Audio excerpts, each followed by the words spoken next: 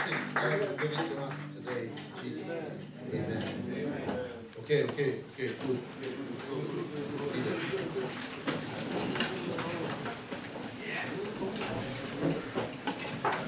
All right.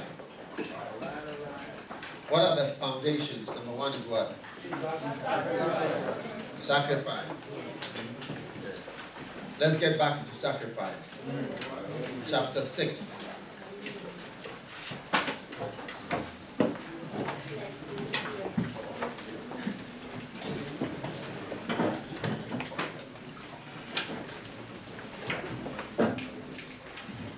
Are there some people, where are they? Sleeping where?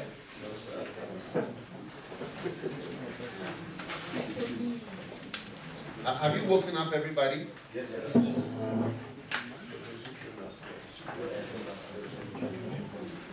Okay. All right. How to come close to the anointing? Amen. How many want to be close to God? In the Old Testament, before you come close to God, you come to the first spot of, what do you call it? Sacrifice. So you enter the tabernacle like this, you come in this way, and the first thing you meet is the altar of sacrifice. After that, you meet a big bowl of water, laver. Then after that, you come to a door. I'm just describing the house of God, the tabernacle. You enter and you go deeper and deeper. The deepest point is the Holy of Holies. Okay? So there are three doors you go through. The first door, when you come in, you come to a place which is an altar just for sacrificing animals. When you keep going in, you come to a place where they wash your hands. And then you come in, you come to a door, you go through, you come to the place you call the holy place. And then after that, you go through another door, and you come to the Holy of Holies. Okay. So what I'm trying to explain is that on the journey in, what's the first thing you need? Altar, sacrifice. Then after that, the laver, the bowl for water to wash off the blood. Then after that, you come to the next place, holy place. And in that holy place, there are three things. There's a candlestick, there is a table of shewbread, and there is an incense. Okay, that's all that you have. But God is still not there. God is still not there. We haven't yet gotten to God. And you go through the last door, and you come to the Holy of Holies. And that is where the cherubim, and that's where the Shekinah glory of God is. So all I'm saying is that you start from outside, you are nowhere near God, and you start coming. But when you are coming nearer, what's the first thing that you ever meet? Sacrifice. Yeah. So that is a very good symbolic. Of course, God was not in that tent. I mean, it was a teaching that to get to God, you have to sacrifice. Each time you come, the first thing is sacrifice. So, when Pastor Jimmy gave his life to Christ, he was coming through the altar for the first time. He was coming through the tabernacle for the first time. And the first thing he meant was to sacrifice. So Pastor Jimmy had to stop listening to the music that he used to listen to. Okay. Is it not true? Very, very true. Yes. And the friends he used to have, he had to put them aside.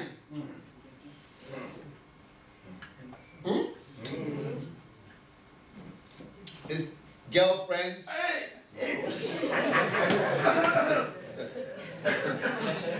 You see him looking very holy like that.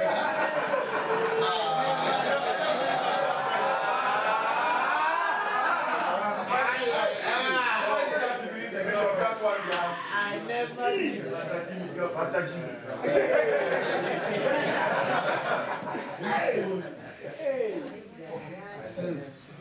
Mercy. So then that was the end of it. Then Pastor Jimmy wanted to go deeper. You know, because each time you don't live there, you come in and then you go out. And he wanted to go deeper. So, but again, he had to come back and start his process all again to receive Holy Spirit baptism. And he started once again by sacrifice. He has to sacrifice his ideas, his pride. Am I the one who prayed for you to receive Holy Spirit baptism? You are the one. Yes. I later, so he has to sacrifice his pride to receive from somebody like me, a half-caste Palestinian.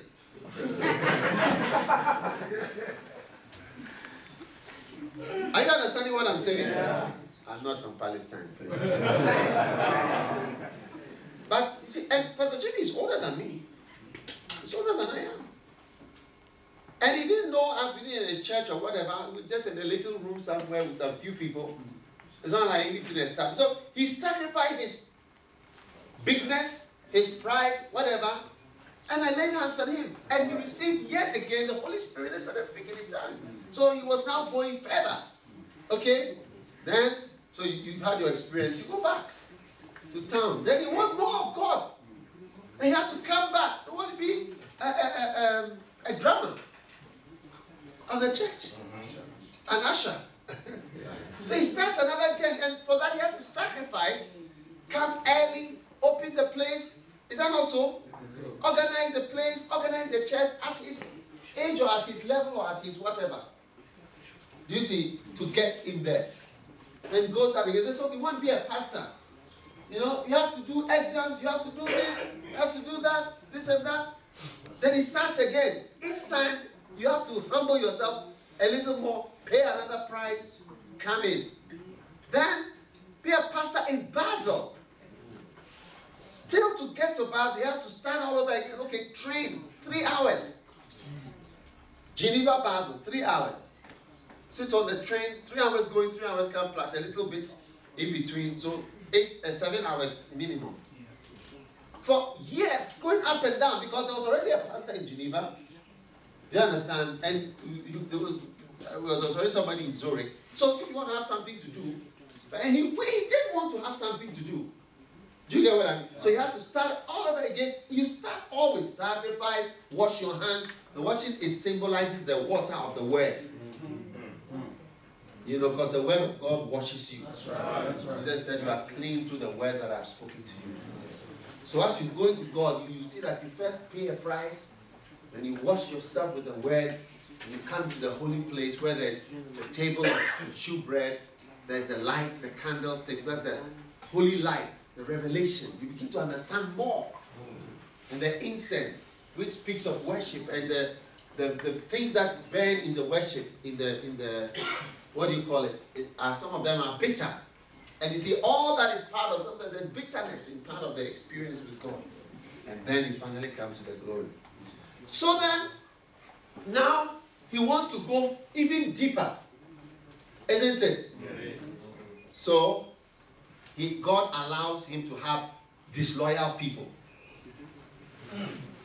Yes. It's an experience to have. Otherwise, all are just theories. All the things I've written and all the things we've read in the Bible, you will not know that it's real.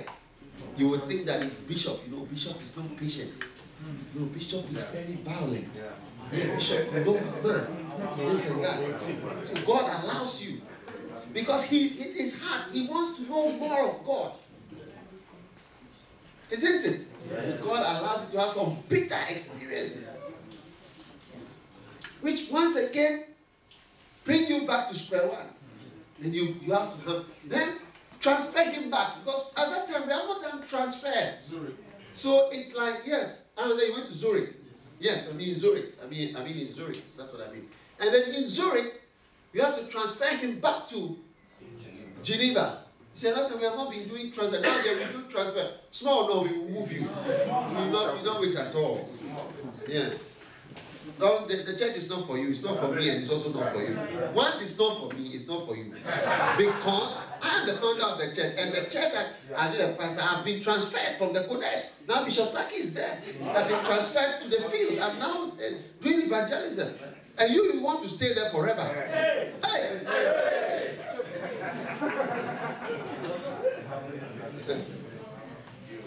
You are not serious. No. You are not serious.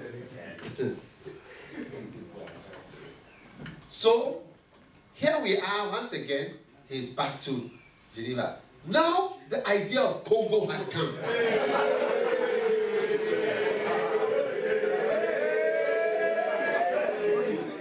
You see? And to go to Congo again, he's going to have to now gather himself and say, hey, this sacrifice thing at the very beginning, do you understand? It's coming again.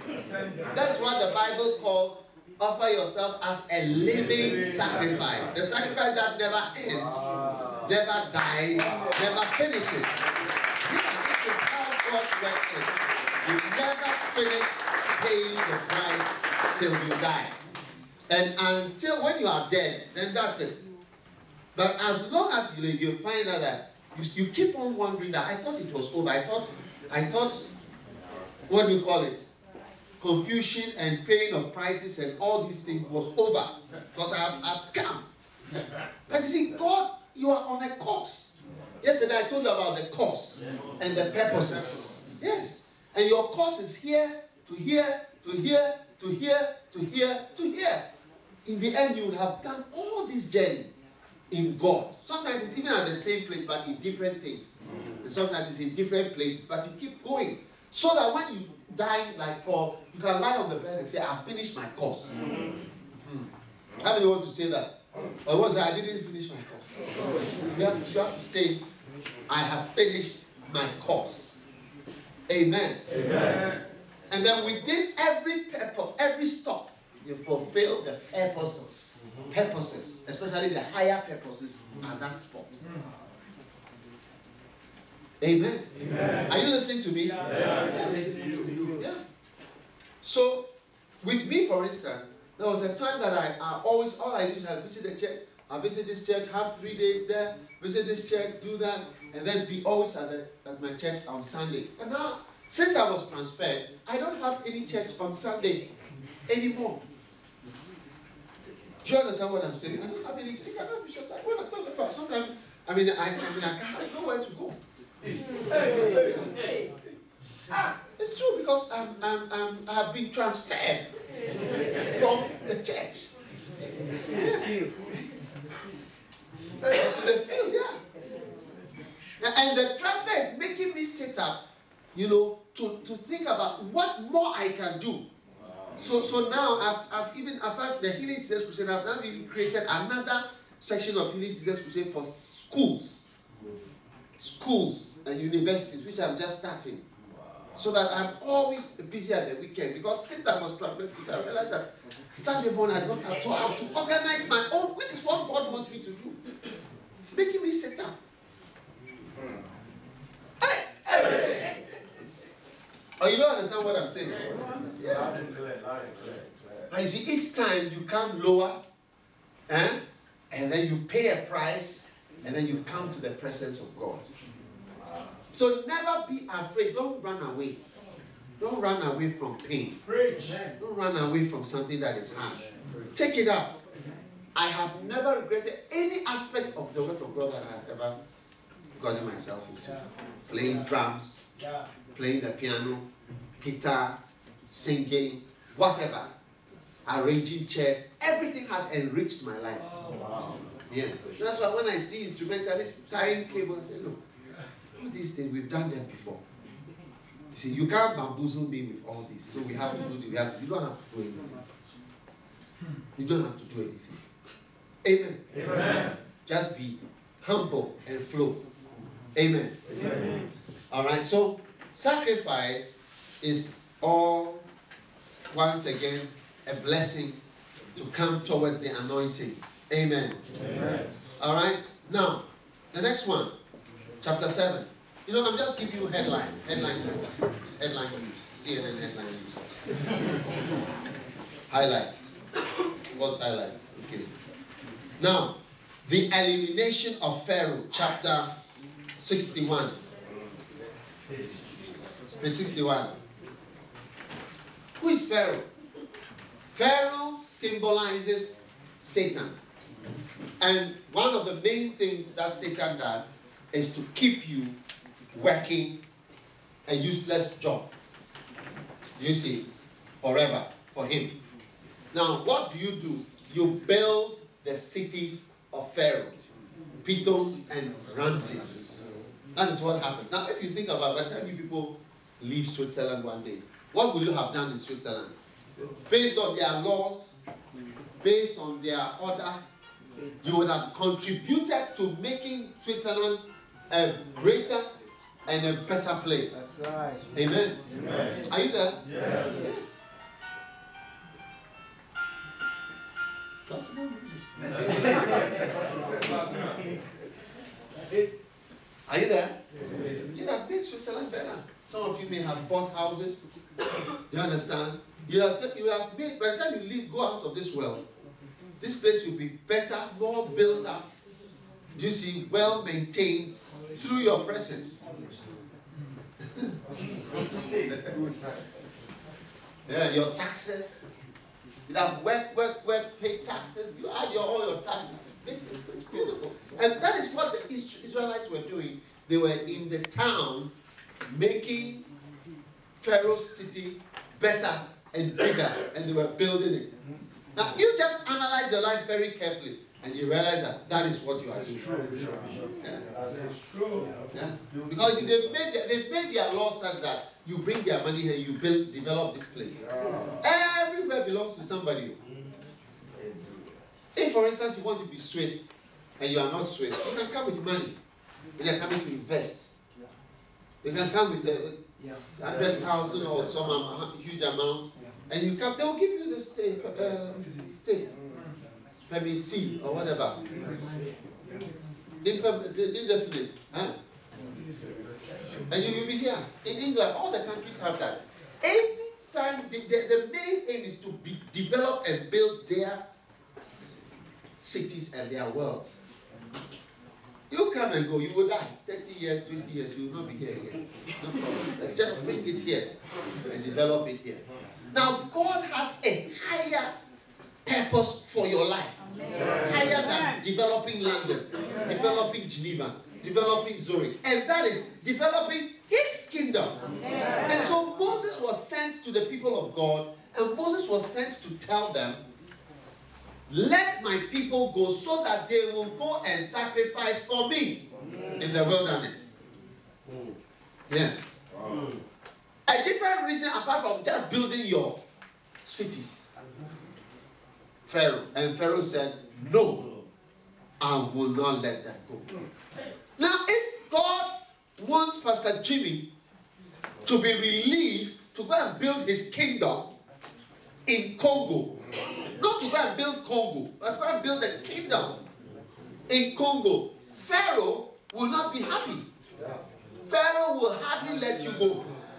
Pharaoh will say, what? Why should you go? Stay here and pay a mortgage. Stay here and pay a mortgage. Stay here and pay a mortgage. Stay here and develop this place. And you are forced to stay there and pay until the doctor said, you have this sickness. These are the number of months that you have left to live. So now call on your insurance and so on to come and manage the rest, and bye-bye. And your life has basically been developing one more flat or one more little space in the city of the world, in the cities of the world. Meanwhile, God was calling you to a higher calling to build an eternal kingdom. In Hebrew, they say, for they look for a city which has foundations. A city which has foundations. Something that has foundations. Because this Europe is already doomed. Yeah? When the apocalypse begins, you wish you were in Africa. Yeah. Are you there? Yes. So, Pharaoh wants you to work for him. So for me, coming to work for God, what have I done with my life? All my life I've spent, not all my life, but a large part of my life, trying to build the kingdom. Churches, church buildings, the word of God, books, preaching. This is what I'm using my time and my energy and my life to do. Yes. Not to develop any particular place. I'm not saying you should not have a house. All those things are, that one is where now you are getting yourself accommodation to do your work for God. Yes. You we are getting a place to stay so that you can be there to do the work of God. It's just like a church building. A church building is not the work of God. A church building is a meeting place for the work of God. Wow. Amen. Amen. So, brothers and sisters, you have to accept a higher job for your life. Right. All of you here, see the guys we brought up for the French, the guys for Paris and so on. We're trying to give them some greater reason for this life. If they have to receive it, and if they follow it, look, at that age, they start. You see, I started when I was 25 years old, I was a pastor. When I was 25 years old, I was a pastor. And since I've been 25, I've been when I say pastor, called pastor. Hey! And I've been doing it all this time. Now, supposing now I've got everything that I want. And I'm now 40-something years old. And I say, now I'm going to work for God. It's different. 20 years of my life doing this work from when I was young. Do you see? 20 years, 21 years of my life doing this thing as a pastor. It makes a difference. Yeah? And that's why I see the young people, I say, that's why when I had that meeting, I did an altar call, all of the young people, I said, come, I want you to come. When you come for a camp, I want you to come. But I want the young people. The older ones, we have more problems. Yeah. More problems. Issues, children, reasons why not. Amen? Amen. Are you there? Yeah. So Pharaoh doesn't want you to go and worship God. But I want you to use your life to serve God. True. That's why I appreciate all the people who make moves just because of the kingdom of God. This one moved from England with his wife. Now that's Denzel, your son. I hear you are now a youth pastor. You see, you don't even know what you are escaping from. If you have stayed in London with this boy, by now he may be one of the people we read on Sky News of the people who have been stabbed in London. That's true. Denzel, is it not true? He's been stabbed before, even. And so, you see, I cannot imagine the joy. And I remember telling him, go to Germany. But sometimes you don't even know. And you remember? Yeah. You remember when I told him? Where was that? We're going to North London.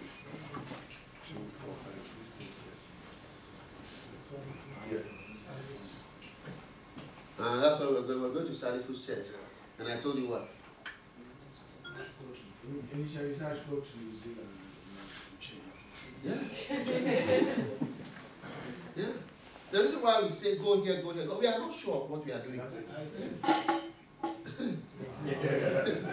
You think I will say that the spirit? I'm not sure about what I'm not sure what direction. Trying to find the direction of God. Trying to find which one is working. And I try to follow open doors. When I arrive at the airport, I arrive at different airport. Which airport did I just come from? I think Heathrow, Terminal 5. There's no way to know what to do. You just have to follow the place that there's a space. When you come out, you just see this place is stairs. There's no other place. Then you climb. And I was the first person. I was in front of everybody because I had to catch my flight. And so I was just wondering, am I going the right direction? So when I looked at everybody's following me. I said, these people are sure. Because I'm not sure what I'm doing. See, but I just kept going to the place which was in front. And where there was a space and which wasn't closed. Yeah. And that's what the Bible says, that acknowledge the Lord in all thy ways, and he shall direct thy paths. He won't tell you anything, but the paths are directed. Yeah. He will not say anything to you personally, but he will direct the path. Close this place, close that place, open here. And so as you keep moving, this is where it's supposed to be. So that's why you must pray about it. Pray about it. Acknowledge the Lord. In all thy ways, acknowledge him. In all thy ways, acknowledge him. And he shall direct your paths. Amen. Amen. Are you listening to me? Listening to you. Amen. So, brothers and sisters, you'll be surprised at the effects. That's why I'll say that some of the people, when they gone on further, what happens is that you break away from Satan. Satan is in your life, do you see? And you actually break away from Satan. So as you move out of London to Germany, you actually broke away from Satan coming to kill your child. I mean, you would be surprised. You would think that, what's the difference? Why? Yeah.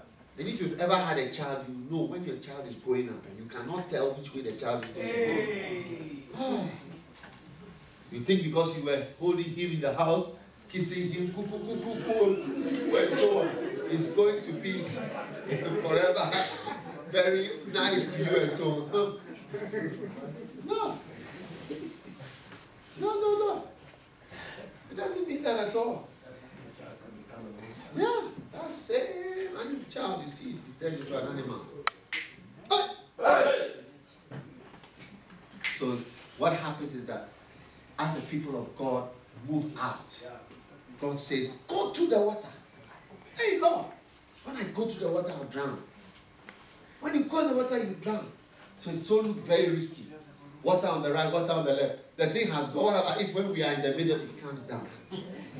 There's a lot of fear in the church. There's a lot of fear in the church. But when you put aside your fears and you walk through like this, there are some places, certain devils cannot come with you through certain places. So anytime somebody moves through the river that God has asked you to move through, you always leave behind some devils. Which devils, when you don't walk through the water, will be with you. And so there are certain troubles in your life. They are because you didn't go through the waters. And they are part of you today. Yeah. Say something.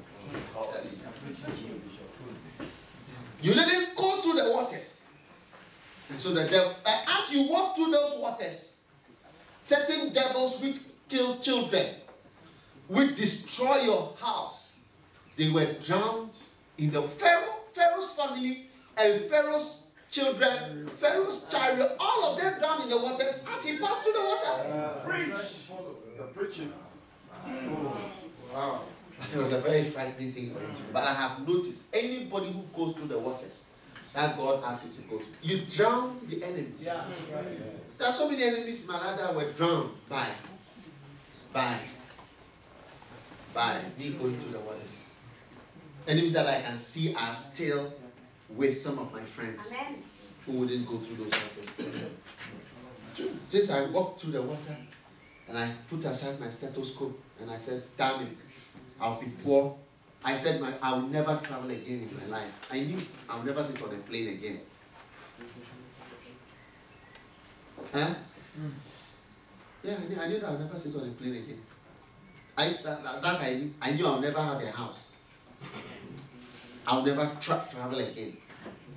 I knew that I would be poor. I knew that my children would be poor.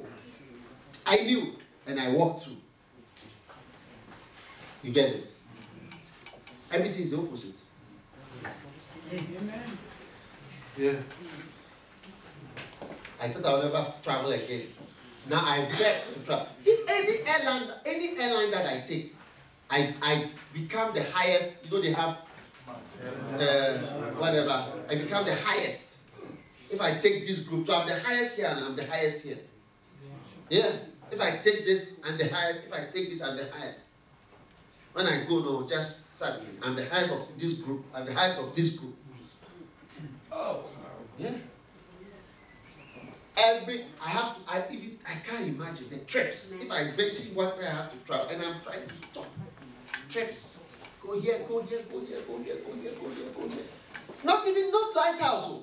People are inviting me to come. We pay for you, come. We fly you. They fly me to come and sleep in a 5-star hotel, buy me business class ticket. After they give me money to preach once. It's fantastic. I would have been with my nurses in the ward.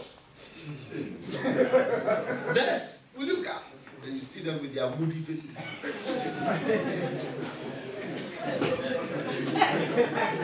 Okay. What doctor is this? Every night calling. Wow. Wow. So, some of you, there are certain Satans that are going to drown in the waters. Amen. Walk through. Amen. When you walk through, there are certain devils. Yeah. One of the devils that drowned in my life was the devils of death. Yeah. I don't know, but God blessed me to dislike death. Yeah. He blessed me. It was I don't know how it formed. These days I look and I realize, I wrote a book, 7 things, very important things in my life, things that I knew.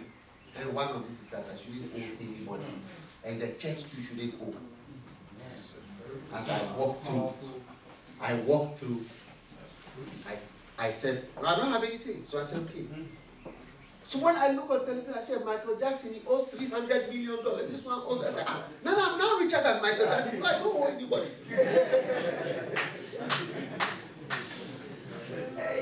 Joseph, am I not richer than Michael Jackson? I don't know. You owe $300 million. I don't have anything. I don't owe anybody. He's in the negative. At least I'm at zero. I'm free. Free. Car free. Yeah. I have my car, I've used it for so many years. It doesn't, if it gives me a problem, I'll change it. Right? When I spark it, it's working. Yeah. And I'm moving. Free. I don't monthly pay this. Oh no. Room. Yeah. I've used that same car for 7 years. Yeah. And the road that I drive on was not designed to drive on, but it is working.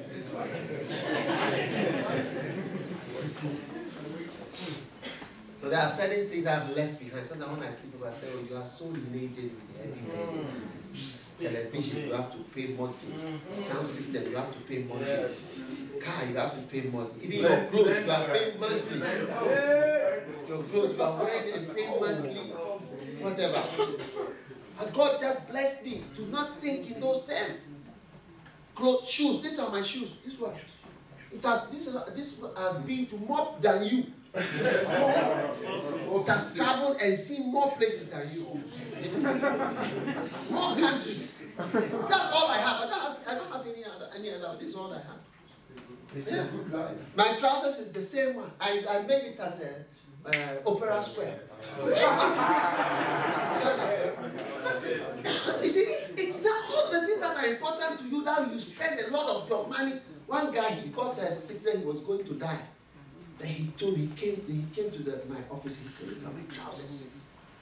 I bought it, and then he mentioned a shop, special shop in London for special trousers. Hey! He said, I have so many in my wardrobe and I cannot wear because I've lost all the weight, I'm going to die. They are all the new ones. I said, hey, my one Opera Square one is working. It's fantastic. That made me leave so many things behind and move into real prosperity. Yeah. True riches. But anyway, for me, I will recommend to you, if God says this way, Thank you, Bishop. Trust me. Following God, apart from everything that it does, it kills Pharaoh and it kills the enemies of your life. Apart from everything else, it kills poverty, it kills foolishness, weariness, everything that is negative in your life and complex, it kills. Apart from the fact that you work for God, you sacrifice, you build a tabernacle, whatever, there is an effect which we often don't say, and the effect is to kill certain things in your life. They go away. They go away. And this is one example. Your Denzel sitting here. If not for anything in the world, if there was no reason for you to go to Germany, okay, only for this your son, it's okay. That you said. He said, preacher. I things happen. And you see, you may not know. As I remember when we were having meeting, deciding whether what can we do to save his life. We should take him to Ghana. He said he will not go. There are different things to save the boy. But just walking through that water have drowned all the pharaohs and all the everything was drowned. So real. It's fantastical. That is why when God is sending you somewhere, God is taking you to the next level. Don't start calculating what I will lose. Calculate what you will gain. I need some people for Germany. Swiss and German, we combine it. Now. Amen. Amen. Don't calculate. Just go. Amen. Amen. Just go. And God's going to bless you. Amen. How many will be glad to see the end of Pharaoh in your life? Bills, issues.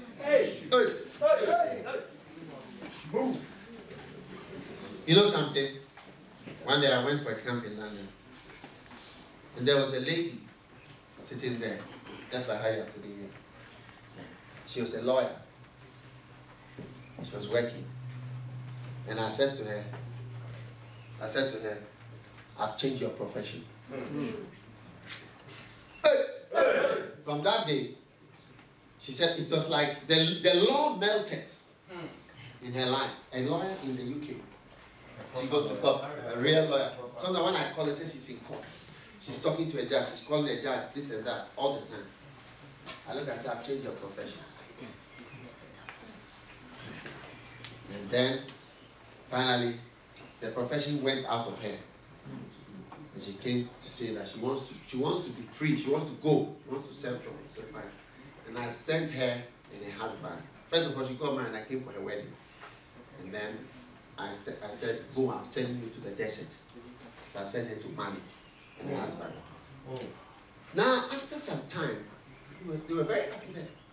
But I myself, I did not understand what I had done. So after some time, I said, come back to Ghana. I want you to work in Ghana. When they came back to Ghana, I realized that I have disappointed them. Because they said they have never been as happy in Mali, in the 45 degrees Celsius desert, as they were there. And I realized that these are true missionaries. They were so happy there that I'm even spoiling their life by bringing them to the headquarters to come and work.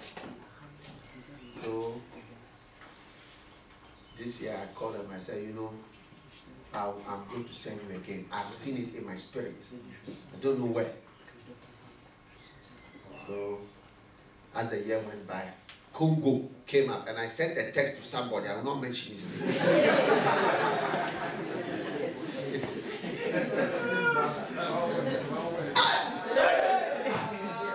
I didn't hear from the brother again. As if he's quarreled with me. There was silence in heaven. So I called her and her husband. I said, you know, I'm sending you to Congo. Yeah, go to Democratic Republic of Congo. Yeah. With joy. With joy. London was, UK was nothing. This was nothing. So many things drowned. You may not know. You may not know. Hey. When I look at some of my mates, also doctors, were in the same room with me. Medical doctors. Some, I mean, they work, they earn a lot of money. Many of them cannot afford even to hire somebody to iron their shirts. Yes. And me, I have bankers, lawyers. I have 6 lawyers as work for me. 6. 11 doctors. You see the secretaries and whatnot, bankers. I just say, do this, do this. They are running around making tea for me. I look at myself, I say, Prince Charles will not even get. Prince of Wales. Sometimes I say, where's Prince of Wales? He should come so that we discuss it.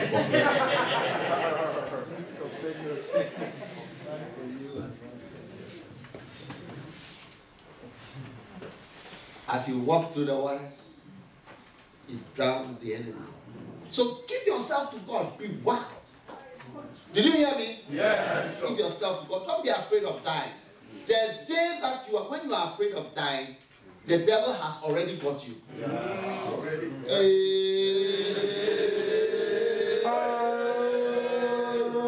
When you are afraid of dying, the serpent has already got you.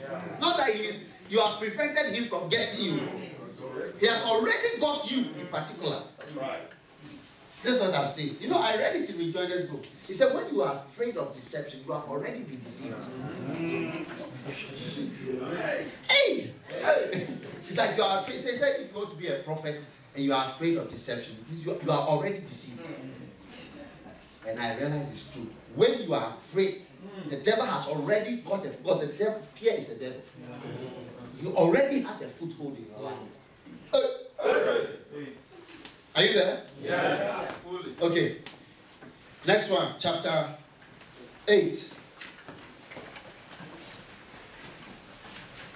Let him deny himself.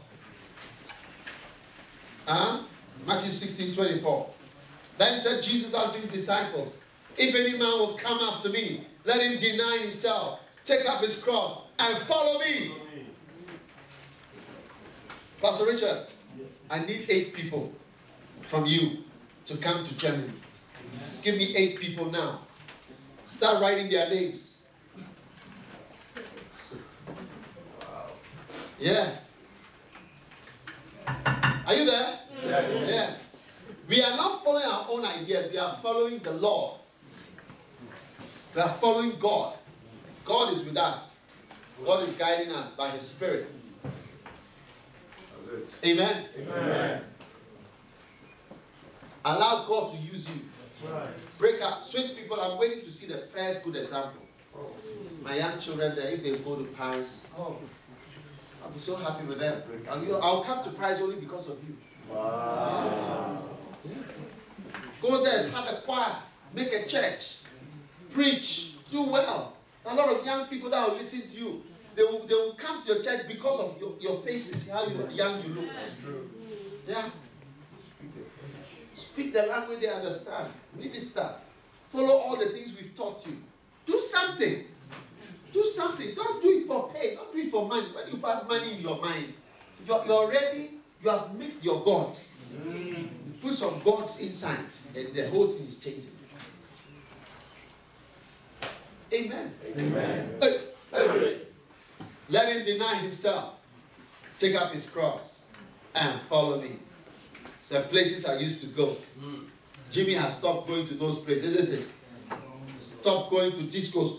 It's not just because he's elderly. You've not gone to disco before. Forgive. Nightclubs. Yeah.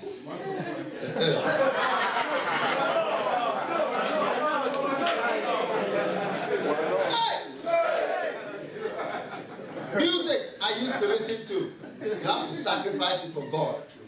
Isn't it? You cannot listen to the worldly music and do well. Worldly music has evil spirits in them.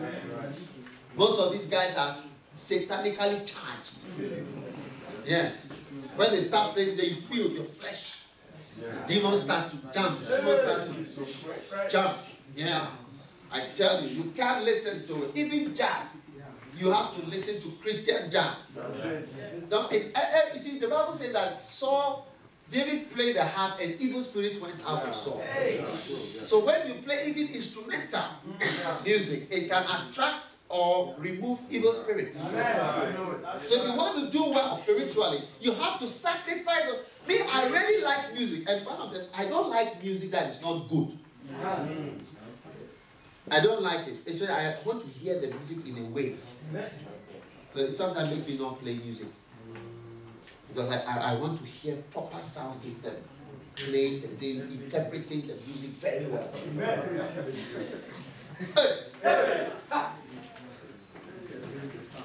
Hey. Are you there? Yes. I love music. And in my days, the people with the stars, with Michael Jackson was one of the stars, and Richie, the ABBA, and those people, those were the. I love music. I love the music of those. I don't know who the people are.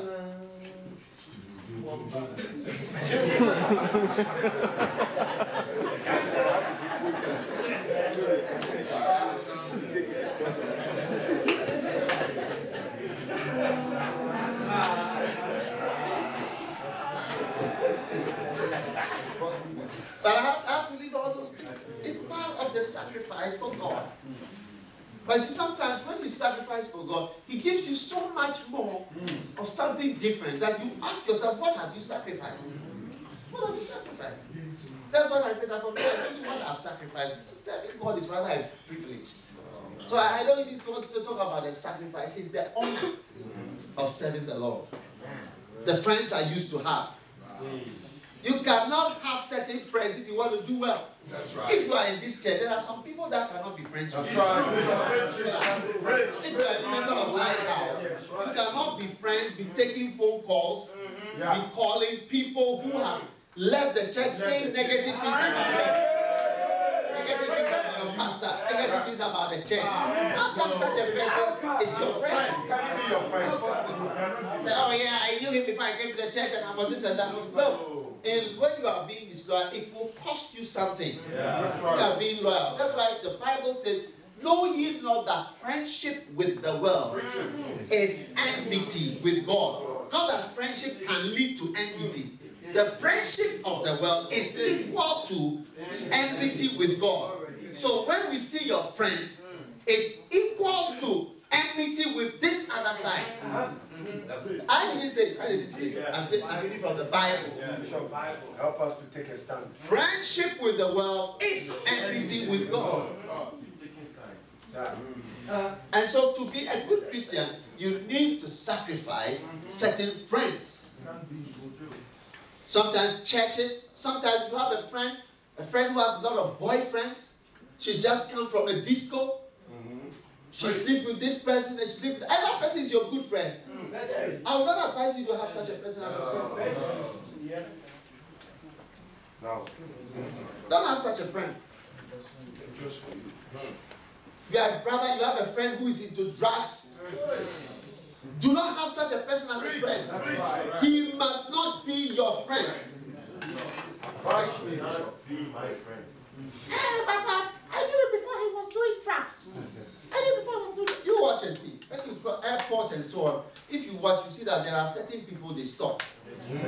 Certain people they don't. They know the drug dealers who are walking through. They know them already. And sometimes they catch them.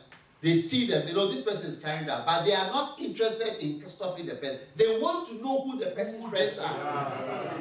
You keep keeping the person as your bosom friend. Before you realize your picture is at so many police stations. And you say you don't, because they are looking for the person's friend. He's associated with this, then he goes to this house, he's in this person, this. Meanwhile, you don't do that thing. Because of your association, you see that they are thinking you are angels. But then one day somebody was telling me, I think the person was working there, he knew a lot about it. He said, no, we know the people, we allow them to go through. They are looking for the team and the boss.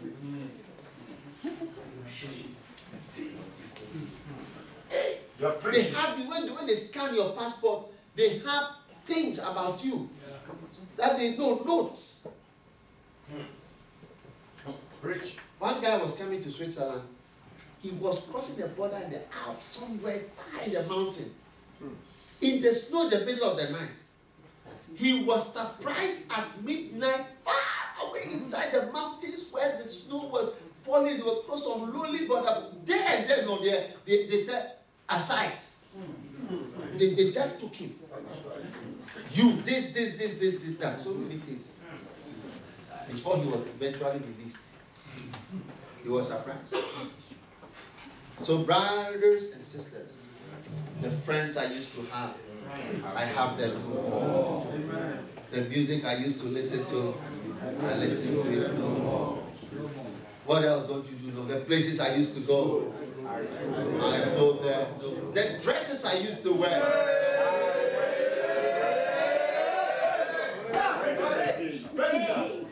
I wear them so long. But it's very expensive. It doesn't matter. You don't want to pay any price at all for God. There's no price at all you want to pay for God. There's nothing you can pay for God, for God's work. There must be something that you pay. Don't show us your breasts or your bottoms, your panties. Okay? Keep them. Show them at the right place, at the right time, to the right person. What do you think? Don't say it like you. Don't say it no. Brothers, don't marry any girl who comes around showing you her breasts. Okay. Yeah, I want to advise you. They are very bad girls. They are strange women. And one of the signs of a strange woman is her attire. Bible says she has the attire of a harlot. Not that she's a harlot, she has the attire. And there's a certain type of attire. Even when they get sick, they can't stop. They always have that type of dressing. You see them always showing a certain kind of breast. You see a certain kind of dress. It's a strange woman. And she cannot even, certain tightness, certain whatever. They can't. Oh yes. In fact, if you are a brother who is looking for a wife, these are when you see them, don't say, what a beautiful, you are a fool.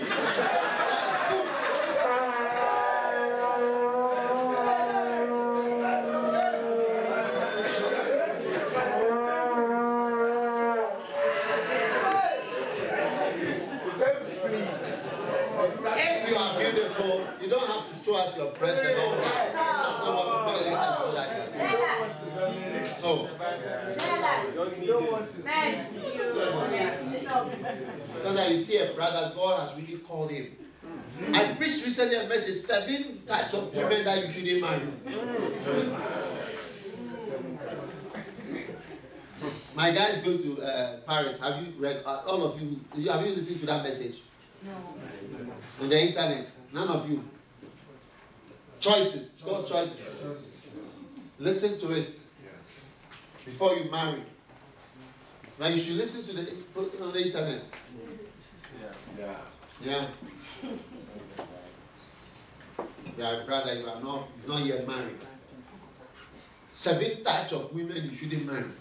Hey. 1 type is a woman that you haven't seen the evil in her yet. The Bible says that.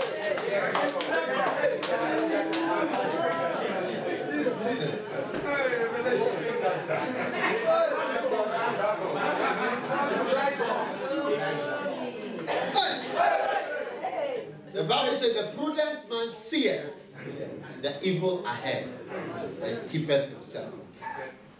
Amen? Amen. Are you listening? Yes. Yeah. Don't marry a strange woman. A beautiful lady, she doesn't have to show, and she can be up to here.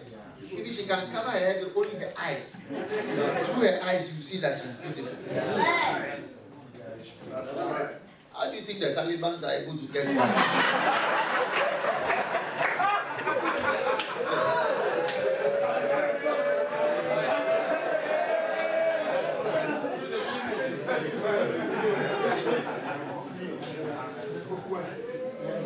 Leah, the Bible says she had tender eyes. She had tender eyes. Amen? Amen. Are you there? Yeah. So brothers and sisters, let God lead you to sacrifice all the rubbish in your life. Amen. One time, I was encouraging people, you need to go on the internet and listen to the message in your office or wherever you are every day. Anytime there's a message, where do you go to? Dag Heward-Mills.org, and you go to where? Listen. Listen. The current one. The very latest one, isn't it? Yeah. You need to listen. Yeah. Is that the latest one? More after choices? Just. You need to listen. Okay, all of you, did you hear what I'm saying? Yes. It will change. Whenever I go to a place, I can know the people that have been listening. It's easy to see. You see, that's what brings you closer. Yeah, that's what brings you closer. Because you'll be surprised that closeness is not by physically being together. I am closer to Pastor Richard, who lives far away. I don't talk to him often. I am closer to him, who lives far away, than people who work with me in Accra. Because it's not by sending a text or by calling. That's what you see. One day I went to a certain town and I started following them and I told them. And so afterwards they asked me, Bishop, how do you know? How did you know? Because I told them things about them were true. So Pastor Gilbert asked, how do you know? I said, well, I know. When I sit with people who are far from me, I just know. When I meet people who are close to me, I just know. And many times I'll go to London and I find that people in London are listening to the messages. And you see, to him who has more shall be given. So I feel like going there to give them more.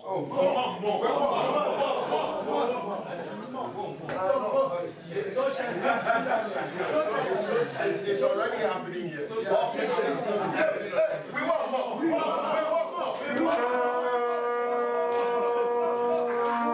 Yeah, you are far but you are near. You are far but you are sympathetic to the headquarters that sent you. You need to learn how to be far but near. It's not about, oh, hello, how are you? The weather here is good, the weather here is bad, it's rain today, tomorrow is going to snow, and everything is okay. Bye-bye. That's not what makes you close. That's not what makes you close. It's about being close. Jesus spoke to his disciples. That's what made him close to his disciples. He said, the words that I've shared with you, the Holy Spirit will bring to your remembrance. That's right. So I met a pastor who said, I don't know how to do internet. I don't know this technology. He said, I don't know this technology. Where do you live? You have to sacrifice and learn the new technology. It's true. If Pastor Jimmy is to go to Congo, he's going to have to sacrifice his job. Maybe his pension. Maybe he's trying to work for a certain number of years so that his pension will be a lot. I know all those things. A certain number of years, then the pension you get will be quite a hefty whatever. What about if you die before that time? Yeah. Or you want to have a certain type of whatever so that after you finish, the health insurance will still cover you after you have retired.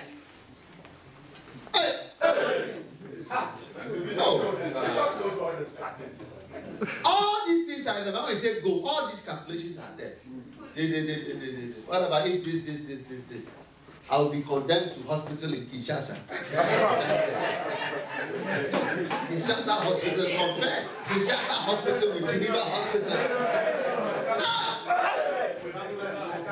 Bullet holes in the walls. Boats are running around. Yeah. Have I told you that story about somebody who was having an operation and the goat came into the theater in an African hospital? They were doing operation surgery and the goat came through. But it's not a fairy tale. Yeah. The guy was saying, I cannot believe it.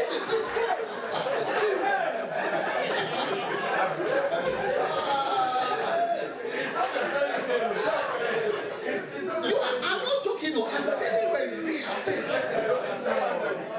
And the doctor who was doing the operation had come from abroad. And he said, this is too much. And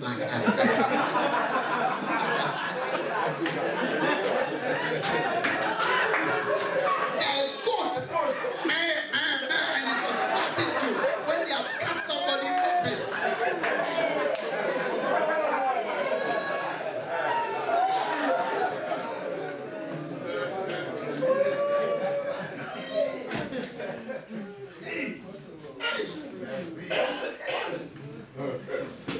So, if Pastor Jimmy is to sacrifice his job Sacrifices health insurance. How many years have you worked for these people? Yes, WHO. 12 years. Yeah. You need to work more, you see, to get your pension.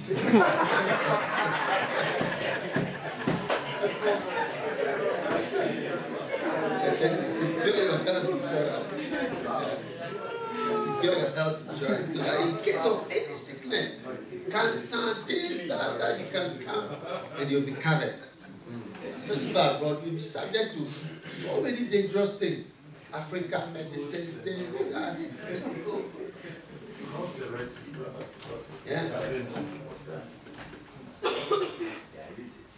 In fact, it's fantastic. That is why I say to the young people, you see, if you take somebody like Pastor Jimmy, he already has 12 years. So if he can just do another 8 years, he can get to 20 years. It's quite substantial. You see, but you don't have anything. That's true. Because you are young. So you are just like me when I came to myself and Bishop said we had nothing. We will just have potential. But actually we had nothing. We have potential. but nothing. It's easier to sacrifice your potential than to sacrifice something that looks like it's in your hand. Yeah. So when you are, the younger you are, you get it, the better it is for you to start working for God from that point. Because you also grow in it. And as you grow in anything, it becomes better anyway.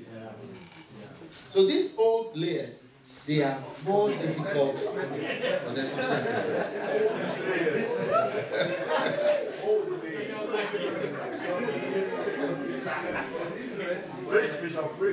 Like Eben, it would have been easier for him to obey the call of God and go to the mission field here in Ekwa years ago. Now it is far more complex. Because when he came, he didn't have any child. He was now coming to get married. Do you get it? He had no whatever. I don't know whether he has a mortgage now. Whether he's paying for car monthly. Different things. Complex. Work here. Now he's building up his life insurance. His whatever. His this and that. All things. It's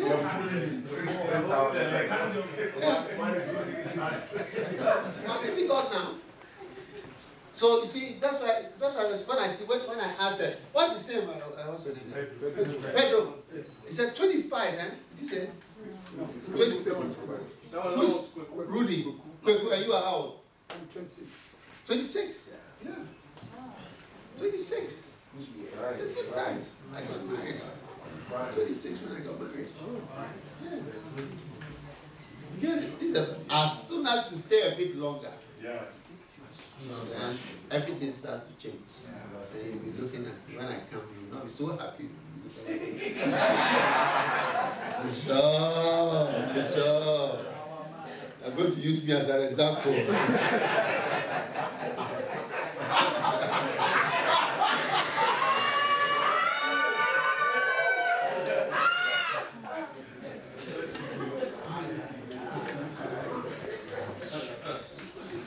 Hey, Lord. Are you there? Yeah. So to leave your job is also part of the sacrifice. Leave your job. Live where you live. The country. Sometimes to sacrifice for God, these are the things you are. He says, let him deny himself. So you have to leave sometimes the place that you are used to. Sometimes it's not the nicest place in the world, but that's what you are used to. That's true. Yeah. Sometimes you see, it's not that God is calling you to a lesser place, but he's calling you to something you are not used to. That's right. Because if you have to go from Switzerland to Germany, you are not changing much. It's the same roads, same hospitals, same type of system, everything, but just changing what you are used to. You see, it's also a sacrifice because we love what we are used to. Yeah, because some people come to Ghana and say, how can you be here? Are you happy? I go to my house, there's no road to my house. We go like, when you are sitting with me in the car and I'm going to my, you have to hold whatever. Your this side of your head, the glass before you realize your head is outside the room. I'm talking about it, just getting nearer to where I'm staying. Yeah. But if you don't take you have it, Ronaldo.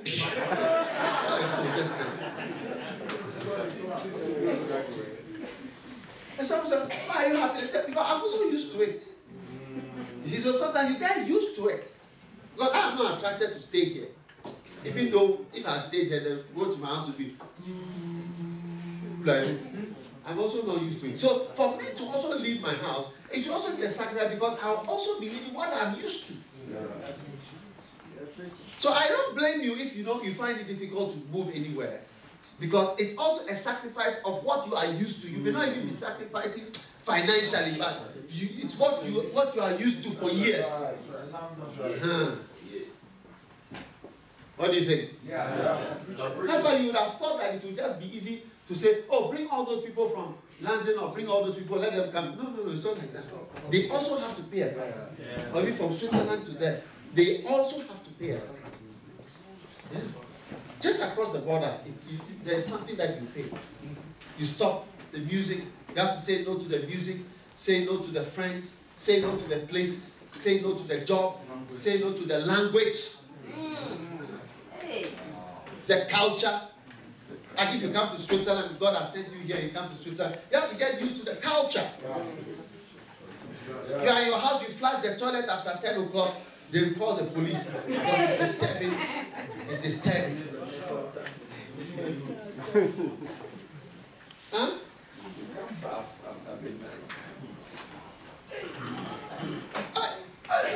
It's a fantastic place. The films you used to watch, you can't watch them no more. How many have watched some sexy films before? You will not raise your hand and you are in the church.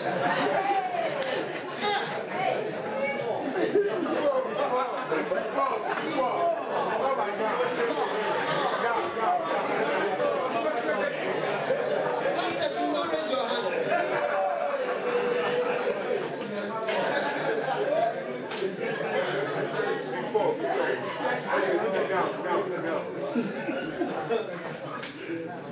Ladies, how many have watched some of those sexy films before? Not seen some before. Before, since you were born into the world.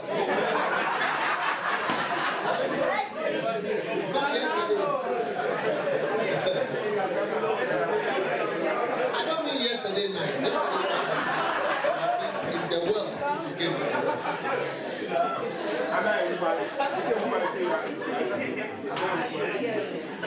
I mean, sometimes you find it difficult to change the channel. Raise your hand if you find it difficult to change the channel.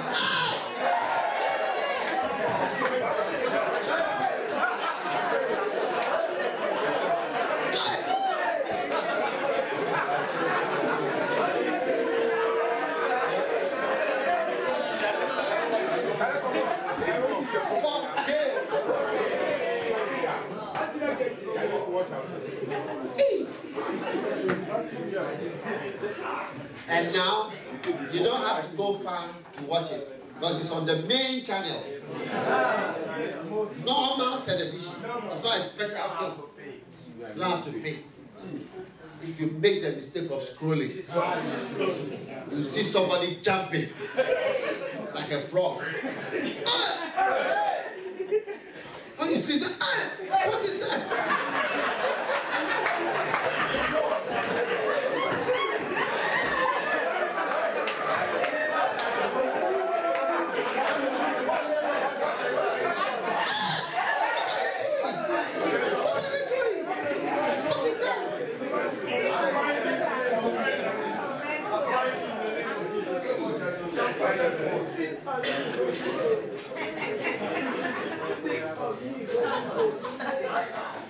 And through the grace and the power of God, you have to stop it. Amen. Amen.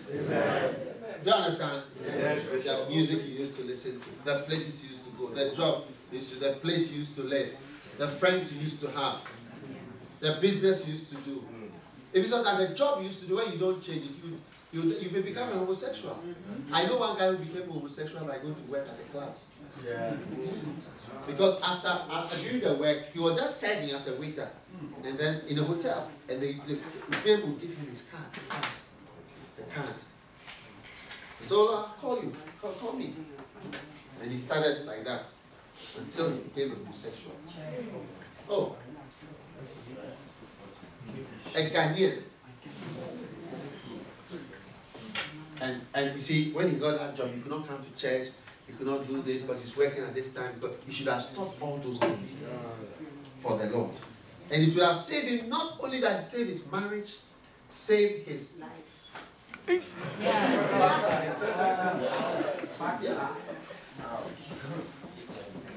Yeah, save so many things. You see, some of these homosexuals reach the point that they all wear pads, pampers. Hey. But the feces drops out. Loose. So when they see the feces drops out, so they have to wear pads to keep it. What is this? It's an unfortunate thing. Do you understand? So all these things God is saving you from. Sometimes a job, just a job that you start. Or somebody offers you money. Because homosexual, they offer you a lot of money. Wow, so until I give my friends a lot of money, you know. They offer you money so that you become their friend. I want to sleep with you. You be the woman, I be the man. Hey! Or you be the man, I be the woman. Zimbo. Okay, next one. Hey, what time is breakfast, please?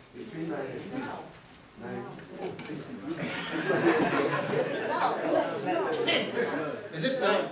What time do they have? Between 9 and 11. So it's not yet breakfast time. No. It's a special time, actually. Oh, okay. All right. You go to that, gone into your breakfast time. Number 9, chapter 9. Take your room in the ministry. Amen. Amen.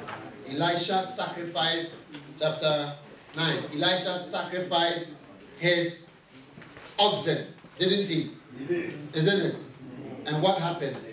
He took his room. The Bible says, in look at page 73, when Elijah went, he threw it, amen, he threw the mantle. All right?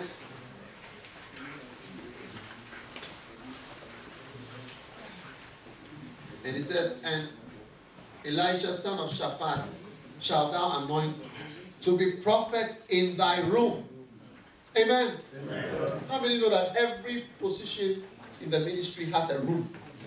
Yeah, there's a room for it. There's a room. To occupy a certain room or a certain place, you need to pay a certain price. And Elijah had to sacrifice all his oxen.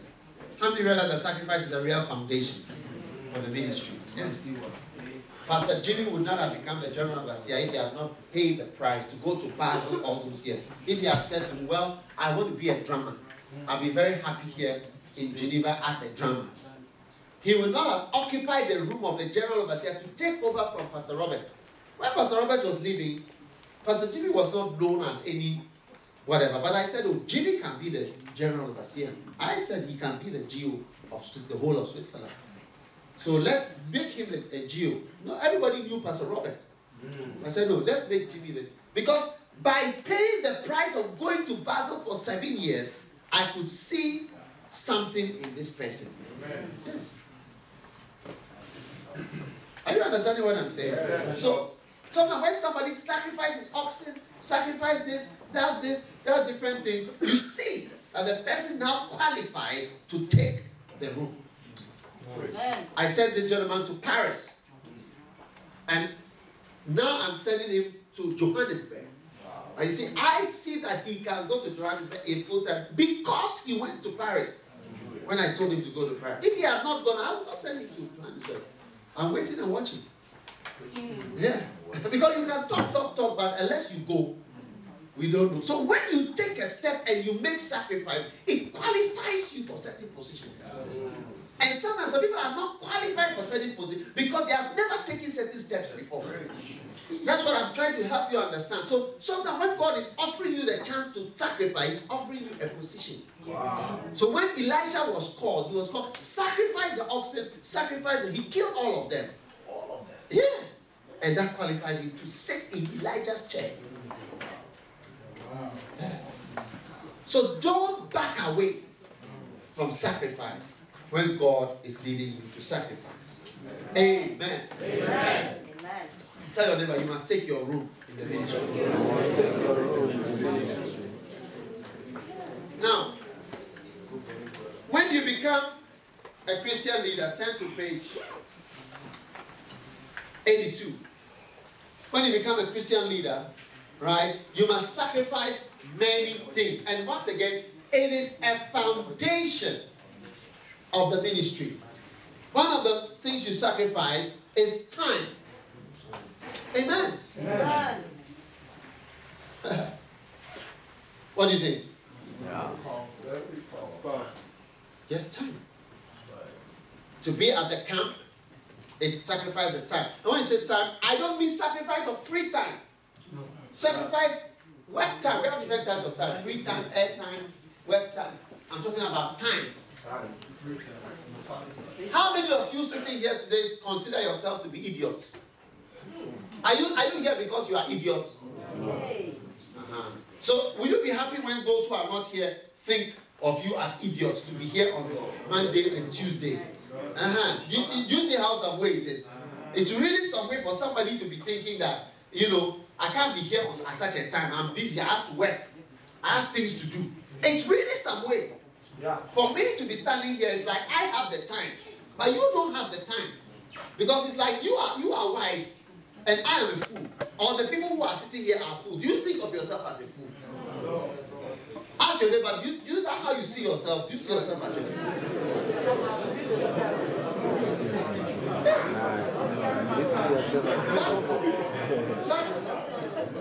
That is how. Pastor Kweku, is that not how people make us feel? How many of you that people make us feel that way? Raise your hand. Yeah, it's like we are not serious. Maybe you don't have a good job, or maybe you don't have any good job, or any this, or any that, or whatever. You see, that's why you are here. It's like you are aimless and you are whatever, and so that is why you are here. Yeah. Following the bishop anyway. Yeah. Mercy. No, but you see, we must do better. Switzerland, look at it. I mean, look at the place. So many people who were here last night are not here. It's like they cannot be here at this. See, that's not what we have in some other places. That's true. Yeah. It's unacceptable. It's unacceptable. You must, you see, to be a Christian leader, you must sacrifice time. Amen. And when I say time, I don't mean free time. No. When you sacrifice free time, it's not a sacrifice because it was free anyway. Yeah. Do you understand what I'm saying? It was free. You were not going to use it for anything. Saturday morning, you are just going to be there. Sunday afternoon, you are just going to be there. So if you are there in your church, you are not paying any price of time. Rich. Out. Yeah. So this, you must learn it here. To pay the price of time, whoever you are. Real time. Real time. Work time. Sleep time. Time. Are you listening? Yeah. It's very, very important that you grow up into that. And I'm asking you, Switzerland, pastors, those of you who are here, you know, after this camp, I'm expecting you to sit down and evaluate yourselves, you know, and change all those things. Thank you. Yeah, we shouldn't hear of such a thing again. I don't want to hear of such attitudes.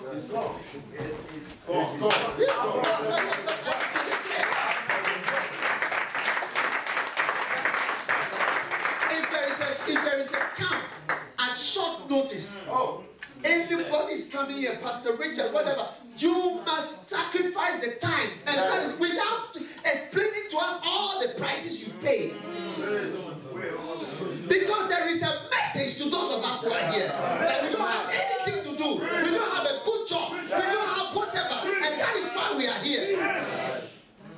And it's like they are wise and they are very principled. They know the time they will take their holidays and they'll take their time off. And they don't want the days that they'll take off.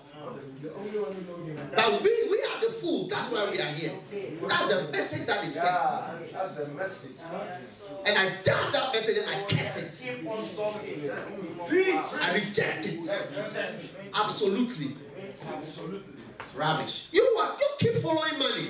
The money will evaporate in your eyes. You will see. You will be here in Switzerland for years. When you leave this place, you will be poorer than when you came. You will be surprised. You watch and see. The money that you have worshipped and the money that you have honored above God, it will evaporate before your very eyes. You will see. You wait and see. You wish you will curse this place. You will say, I wish I never came here. When asked Solomon, when he saw his father sleeping with Bathsheba and he tried to live a life to avoid certain things, by the time he finished, he decided that when I see a woman, I will marry her immediately so that I avoid the problems that David had with Bathsheba of going to sleep with somebody's wife. So any woman that he saw, he married until he had married 1,000. And the same woman caused him to fall. You may never know how a particular problem will come to you. That's true. So you wait and see. You think you are preserving your life. That you are wise. We are fools. We are fools. That's why we are here. How many, if you agree with me and you think that those who are not here are telling those of us who are here that number one, we don't have good jobs. Number two, maybe we don't have a job at all. Number three, we don't have much to do. Number four, they are wise. Number five, they know the days that they are going to take off as holiday and they don't want to compromise. How many agree that message, if you think so, stand up, if you think that that's the message they are sending to you, not to me, but to you who have come. You who are here, this is the message. They are not organized and presented.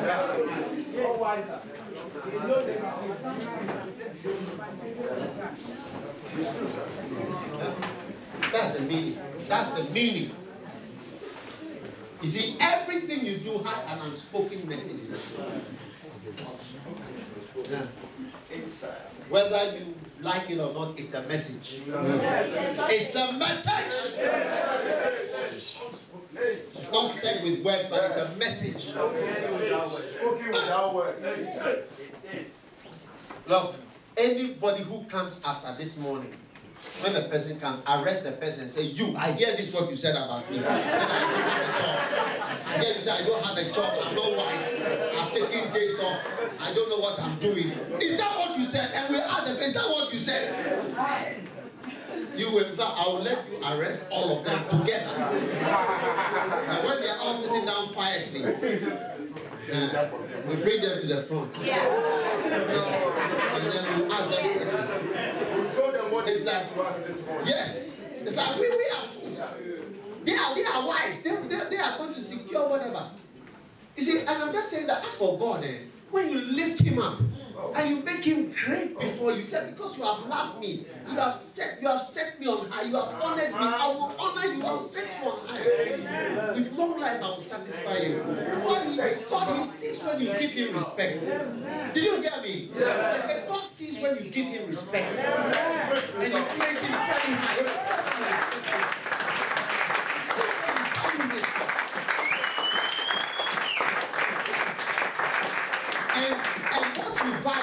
What you value, it always comes to you. Always. I go to places where I sense I'm valued.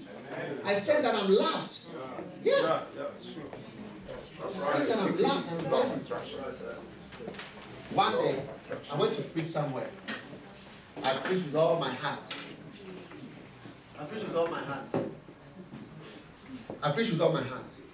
And when I finished, it's okay.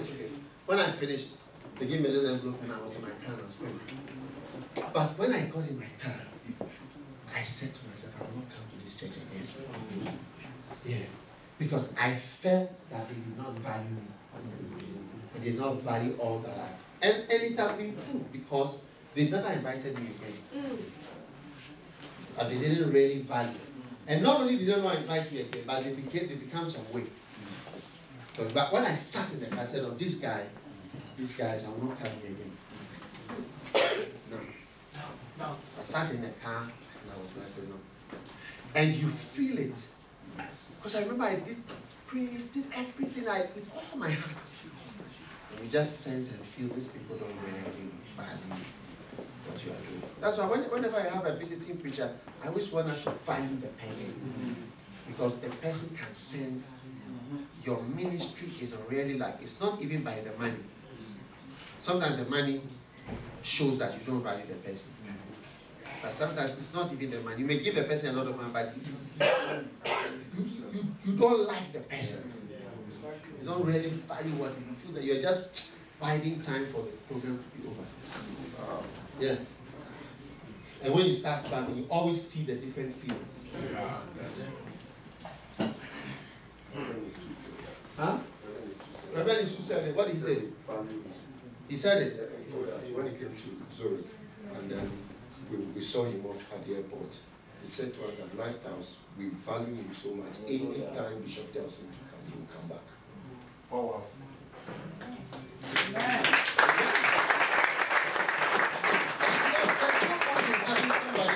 You don't value the person.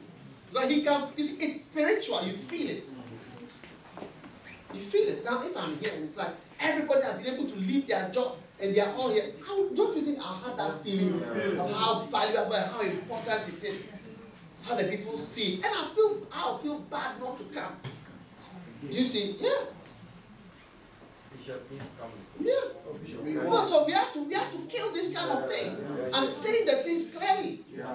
I'm just telling you, see, what you don't know is that sometimes somebody is on one side, he's explaining what it is like. Even you have told you how the people are talking about you in their heads. You are surprised, isn't it? You are surprised that it was not only a message about me, but it's a message about your foolishness. And you are fools to come and sit here at this time. You are surprised that it was also an insult to you. You are in Switzerland, you have come. It's true. It's a message. It's a message.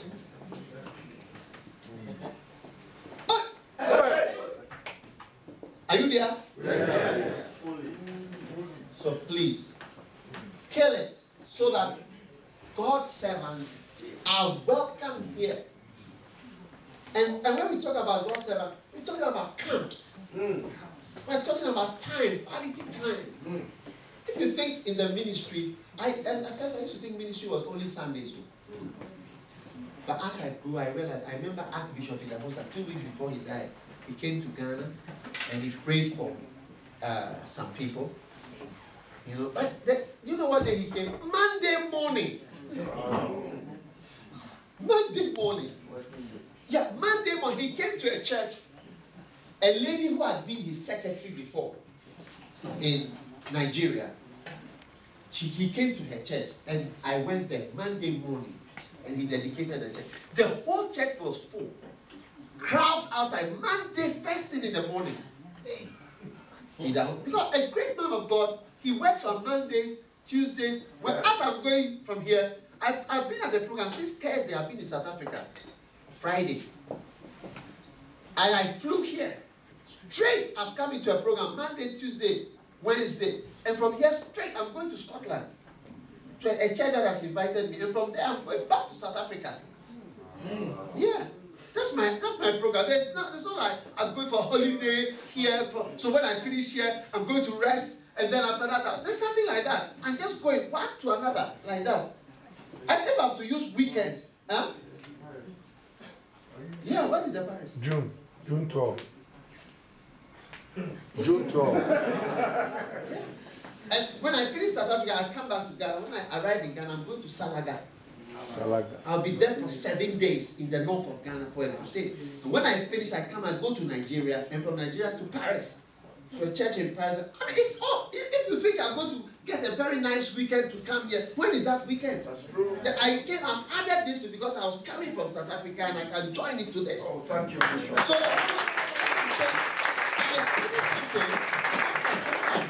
I'm explaining something that if you don't grow up, you understand, in your mentality, and sit up and value that God has blessed us. Yeah. Because at the beginning of the year, I wrote all these places I want to have come. I've been able to have only one. This is the second time I've been able to have it. To squeeze it in.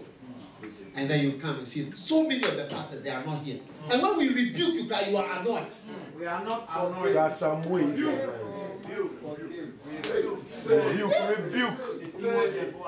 Rebuke. Yeah. When we say Christ, like I'm talking too much. I don't understand what is being said. It's wrong. It is wrong. It is wrong. And not only am I just talking about it, but we are going to act on it. I tell you. We are sacking pastors who do not comply, who do not come for camps. You cannot be a pastor in Switzerland again. That's right. I prefer these young guys. Rudy, come, all of you come, be my pastors. Come. Come here. Mary's children. All of you come. You'll be pastors in the churches. Yeah. Stand here. You think that the grown-ups cannot do it. All of you will be pastors. And why not? Why not? Why not? Father, thank you for releasing the young people to come and do the church work in the name of Jesus.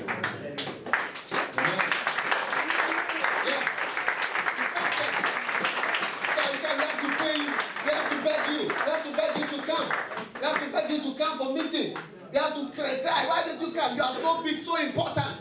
You have to leave your chairmanship, your big jobs, your whatever to come here. Oh, we are tired of it. I said we are tired of all that nonsense. It's unacceptable because we are all worked before. Recently, there was somebody in our workplace. He wanted his mother was not well. He needed some help. He needed some time. We gave him time off because everything that you want a real exert or whatever permission for, you can be given if you go and ask. It's a normal, compassionate leave, this leave, a sick leave for whatever, this for emergency, whatever. Is it not true? It's true. No. The Muslims will get easier. Yeah.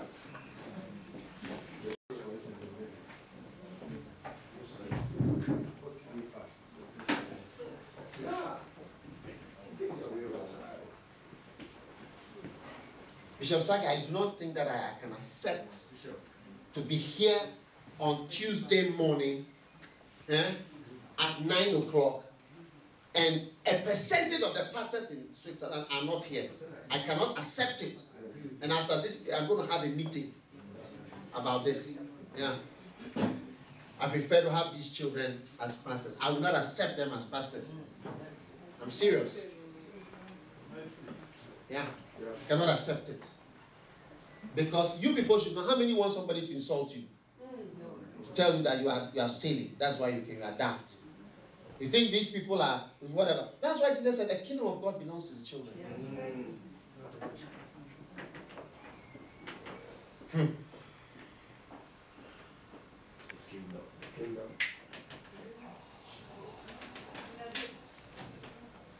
I cannot accept it. I cannot accept it.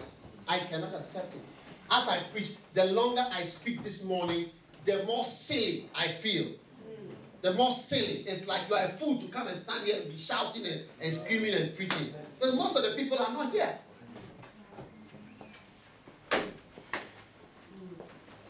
Yeah. So as I look at that, I feel happy to myself. I'm leaving tomorrow. Tomorrow, no, I'm out of here. You see, that's the feeling that your father should not have that feeling. I should rather have a feeling that, oh, I'll finish, I'll stay a day, an extra day, whatever. But it's like the people that it's like you are brought up to them. So the faster in and fast out, in and out, as fast as possible. Oh. And that is what brings about a distortion and a severe reduction in your spiritual and mental capacities because you are totally cut off from things that will have brought light to your life. You are cut off.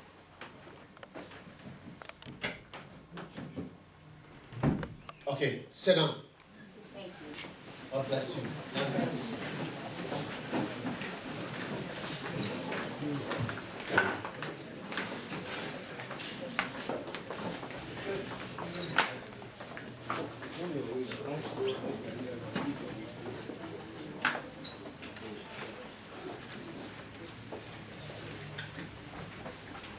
Now, John,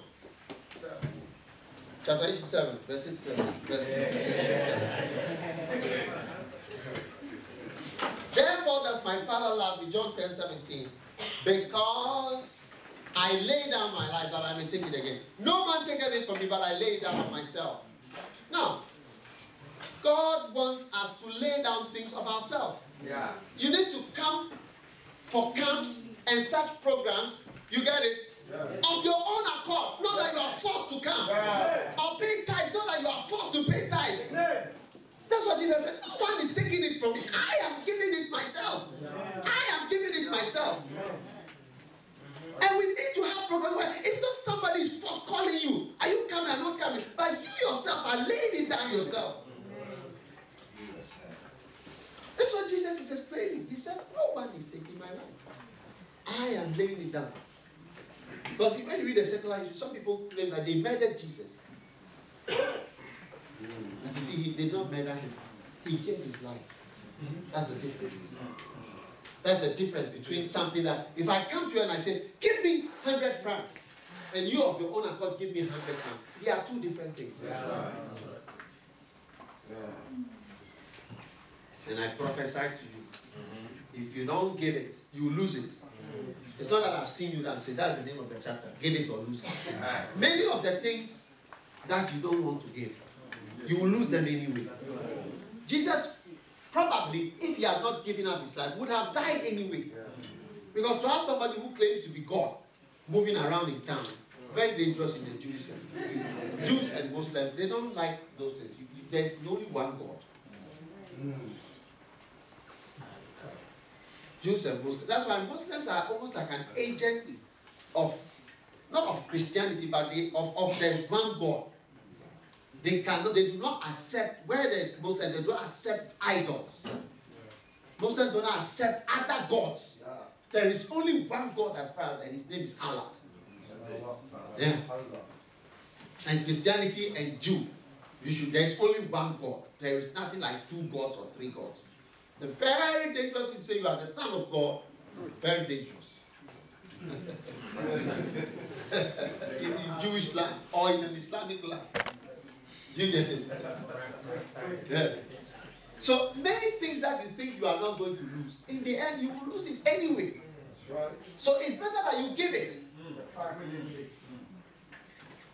One day somebody was owing some money and I said, just dash the people so that it becomes a seed. Because they won't pay anyway. They will not pay you back. So just decide I'm going to sow a seed. Say, I bless you. So that you get some blessing. And then they will not pay too. That one is a loss. Chapter 12. Sacrifice brings the glory.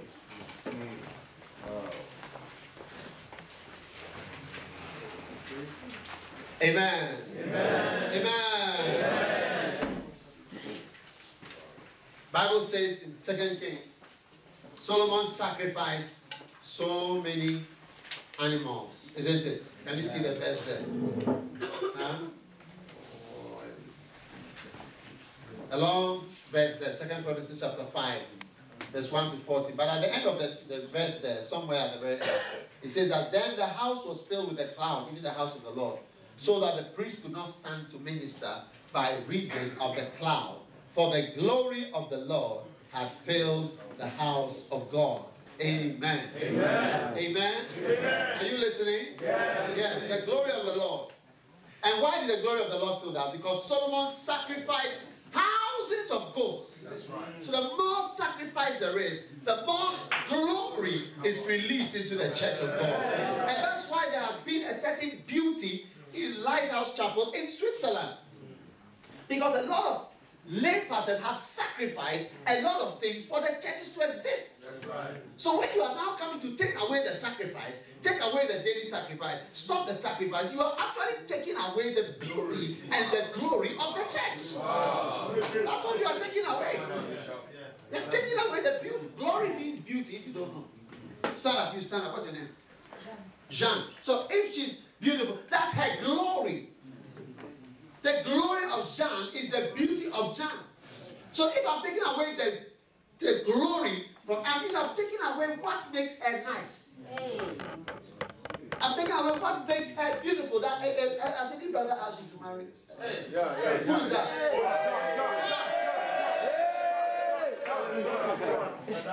Your name is what? John and John. John the Baptist. So if I take away her, it's like, that's what they say, that the woman's hair is her beauty. If you take away her hair, now make her totally bald. You see that I've taken away something that makes her beautiful. And that's what sacrifice is. Sacrifice is like our hair and our earrings and the beauty of the church is the sacrifice of the church. So when Solomon sacrificed, there was so much glory that the people couldn't even stand. That's it. That's it. So much beauty and glory. So much sacrifice. So when you come to the foundation of the glory, and you come and say, this percentage, don't come on Monday, don't come on Tuesday, explain why you're not here, give reasons, all that, you are taking away.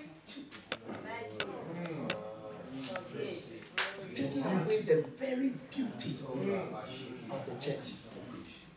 One day, I watched a film called Unforgiven. Unforgiven.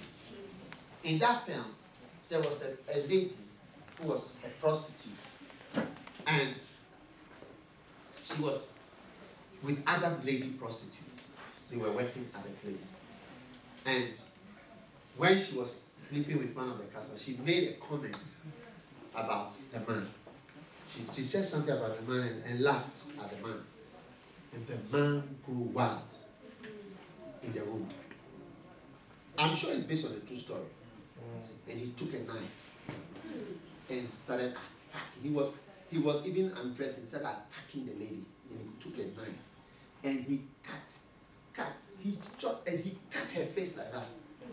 He cut her face like that. And some people even came and shot and they arrested the guy. Now the whole film is based on only that thing. When they took the girl, the other prostitutes, and they sat by her. Her whole face was covered with blood. They cleaned her face, and they were talking. Then they were there to see what was going to happen. So then they called the two guys. They were actually two guys, and they tied them. And then the ladies came, the chief of the prostitute, the girls, she came to see what they were coming to do to the guy. So they talked to the guy and they said they were going to whip him. And the lady shouted, "Whipping? You are only going to whip this guy for what he has done. He has cut my face, now I cannot work again." I mean, she was not the one, she was upstairs in the being treated, but the mother of the prostitute. She said, "I'm only going to whip him." Then the owner of the prostitutes, I think the manager of the place, said that I brought this girl as a contract. I paid so much money for her to be here. You have cut her face, now she cannot work. Nobody would like to sleep with her. You have taken away her glory, her beauty. Only whipping. Then they talk and say, "Okay, you must pay 3 horses. Pay 3. In those days, cowboys and Indians said, "Give 3 horses." 3 horses? That's what the woman said. And she went upstairs. They sat with the other ladies. And they said, "This is what these guys are doing. They are taking away our sister's beauty, her glory, her ability to work, everything. They've taken it away." And they put together, say, "How much do you have?" "I have 200. I have hundreds. I have 100. And they put together $1,000 in those days. And they went to hire an assassin. Clint Eastwood. He was the assassin. They went to hire him. Come. By the time the film finished, the number of people that were killed because of that, the first 2 minutes of the film is when they cut of the glory of God. And the kind of wicked, that's why they call the film Unforgiving. Yeah, Unforgiving. Because they cut the woman's beauty. By the time the number of people that died because of that thing. And that's what is happening here. Somebody wants to come and cut off what makes this place nice. What gives Lighthouse Chapel its beauty and its glory. Pastor Richard had a daughter you can make a convention in Leeds. He was not even there himself. He's not even there. More than 1,000 women. All these people come from so many lighthouses, everybody wearing yellow. What a beautiful thing. Where do you think all these people are from? Do you think there are 100 pastors that are being paid anything? It's all lay pastors. That's the beauty of our church. Women are pastors, men are pastors, students are pastors. Give everybody a chance. And nobody's there. You just work for the Lord. This is what you want to take away. You brought your knife to come and cut. Can you imagine John is standing here and I take out my Swiss knife and I cut. He will not forgive you.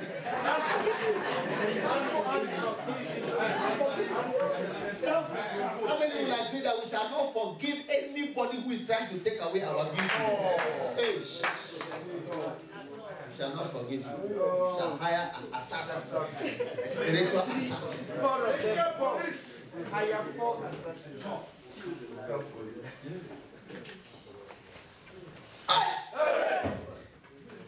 It's a foundation. It's a major foundation of all that. And you see, this lady, she depended on her beauty. And they said nobody like an ugly look. And after when the film went, her face was healed, you see the lines like that all on her face. Nobody wants. She just stays alone.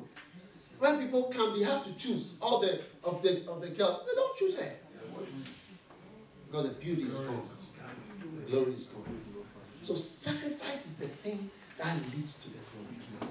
When you take it away, you are taking away our very niceness and very natural beauty, the source of our beauty.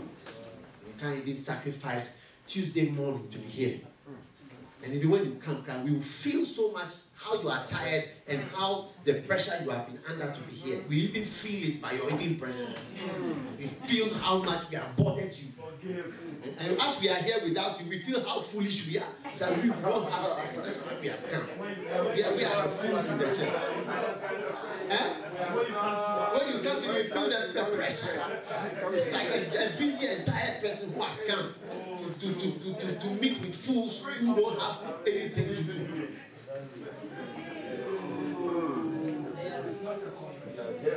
What are they doing? It's like when they come in the evening, it's only the one they hear in the evening that is important. So what we are saying in the morning is rubbish. That's the message. It's change. It's change. So my friends, I am assigning you. If you are now, you see your pastor, you sacrifice. Yeah. If you don't sacrifice, you can't be my pastor. Yes. You can't be my pastor again. I don't like to have such a pastor.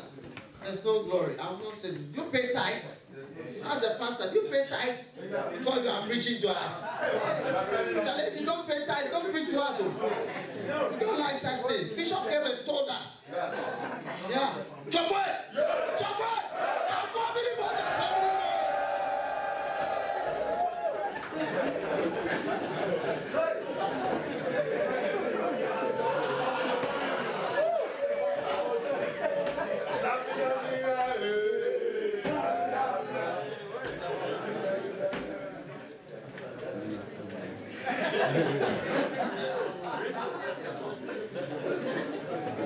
You have come with your Swiss knife to come and cut our face and take away our beauty and the glory of the church. Nico, are we going to accept it? There's no basis, no reason why we should accept it.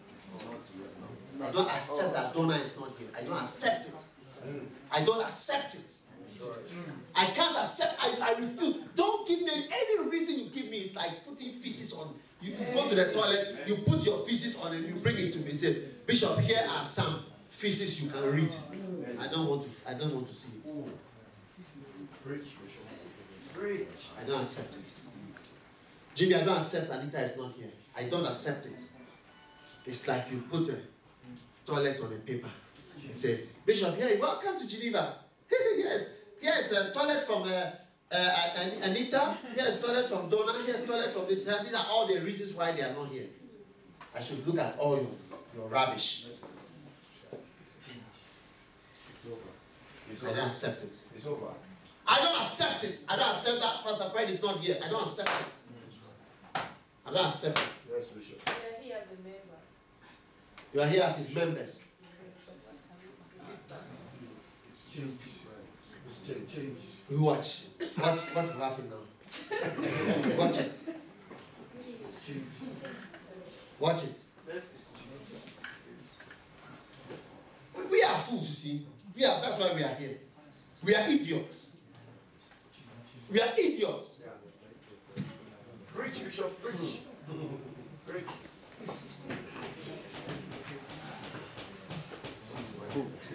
We are fools. Yeah? So now you can't say when you see me say idiot. But it is in your mind. Idiots.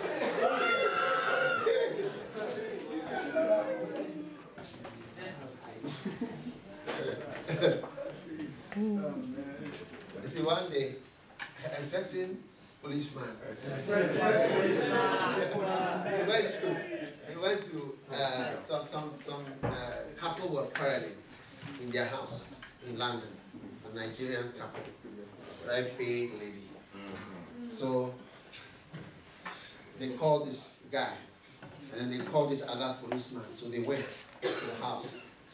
When he got there, the white policeman was asking, "What is happening? Why? This and that." And the Nigerian woman, she told the policeman, "Idiots."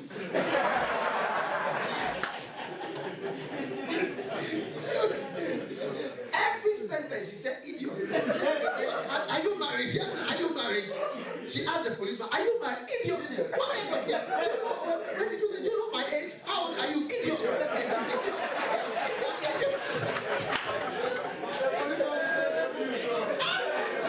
Policeman, but he became red. Idiot. Do you know how old I am? Idiot.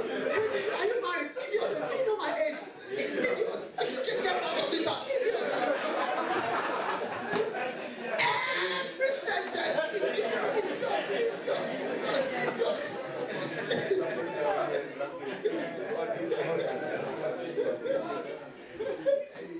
And he left. His face was red. Out of there.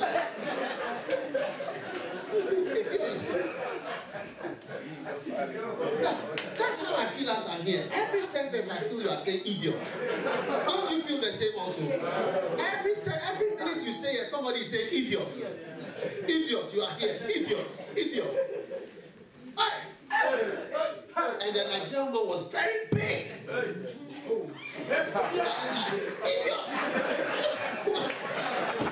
You have children? Idiot. Are you married? Idiot. You know when I got married? Idiot. Got out of my house? Idiot.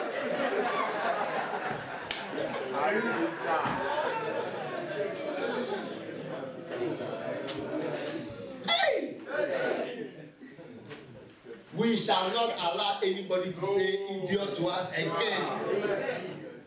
We're not idiots. Amen. And finally, you have blessings on earth and blessings in heaven. That's the last chapter. Amen. You shall receive 100-fold. After, he said, there is no man that has left house, or brethren, or sisters, or father, or mother, or wife, or children, or lands for my sake. But he shall receive 100-fold now on this earth, and in the life to come, eternal life. Wow. So God's rewards for sacrifice are blessings on this earth and blessings in heaven. Wow. Amen. I want to promise all of you who are going to give up, those of you who are, God forbid, idiots, who have come here, you are not idiots in Jesus' name. Yeah. Those of people are trying to tell us that we are idiots. But I tell you, you are going to be blessed in heaven. You're also going to be blessed on earth. And one day, people are going to be jealous of you because of how God has blessed you. And they will even accuse you of being a thief because of the blessings will be so much. Through the door, they will be coming through the door. They will come through the window. They will come from upstairs. And they will come from underground. They will be creeping all over you. The blessings of the Lord. Blessings in heaven and blessings on earth. God will multiply everything that you have in your hand. Instead of decreasing, it shall increase. In the name of Jesus, in the name of He who sent His Son to come to this world to die on the cross. In His name. Father, let this blessing be upon your people. With great strength, let them march forward with the principles of sacrifice and give up everything for you. May Pharaoh die in the waters. May the agents of Pharaoh die in the river, in the sea. May they die and may they be seen no more. As we serve you and as we follow you. In the name of Jesus. Everybody said amen.